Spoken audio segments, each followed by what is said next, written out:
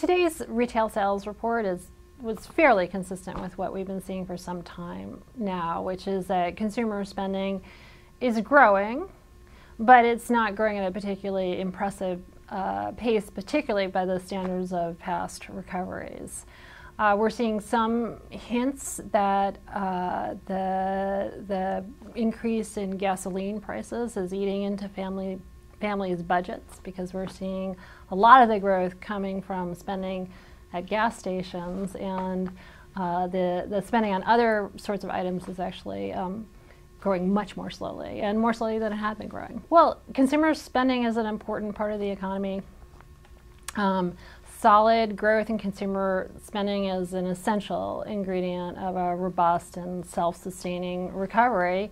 This is partly because consumers account for two-thirds, historically they've accounted for two-thirds of spending. Of course, it's not the only ingredient to a successful recovery. For example, we need to see jobs to continue to grow, because we need those jobs in order for income to continue to grow, because people need that income to be able to spend.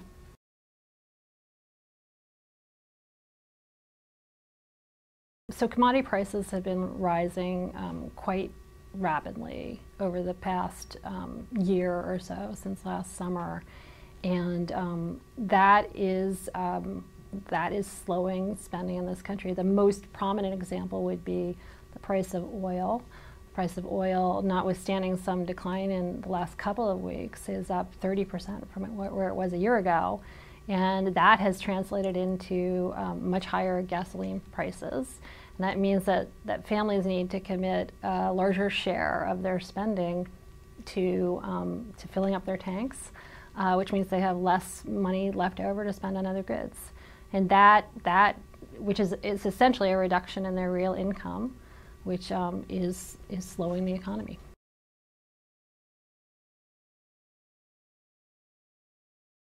Well, we're looking at a pretty slow recovery. We've seen periods over the last year and a half when the economy has looked like it was picking up, and people have started talking about the economy gaining a head of steam. And we've seen other periods where the economy has slowed down and people have worried about it stalling and there being a double dip. I think the fact is that it keeps averaging out to kind of a slow, moderate pace of expansion, and I think that's what we'll continue to see. So what can we do about that? Well, first of all, we need to be patient. There are still important structural problems in our economy that need to be worked through.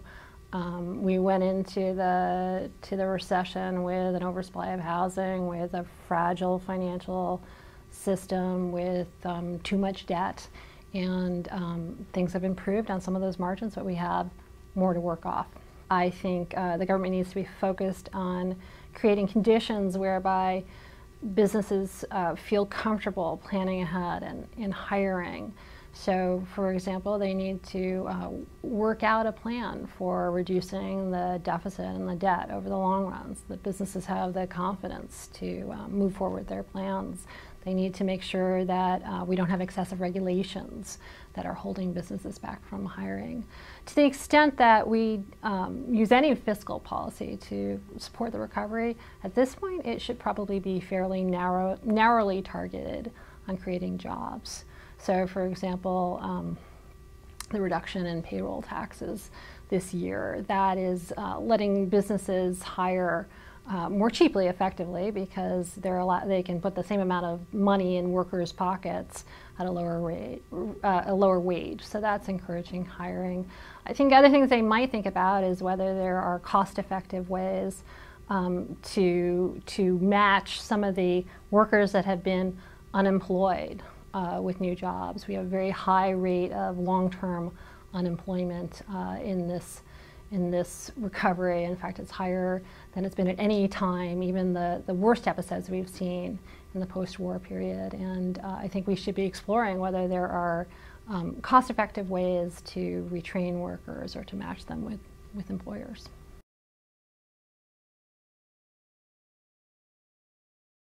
We need to see higher saving and less borrowing than we saw during the boom.